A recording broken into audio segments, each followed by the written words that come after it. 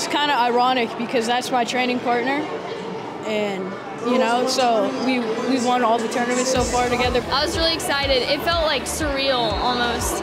Like it still hasn't really hit, but it's great to feel the outcome of all the work we put in. And we push each other when we don't want to keep going. Like if I'm feeling like a wuss one day, or Nate's hungry, having a hard day from cutting weight. Yeah. And we just keep each other up. It's so fun just to see the training partner that you've been with the whole year win all the tournaments with you and all that. It's a journey. Go Timberwolves!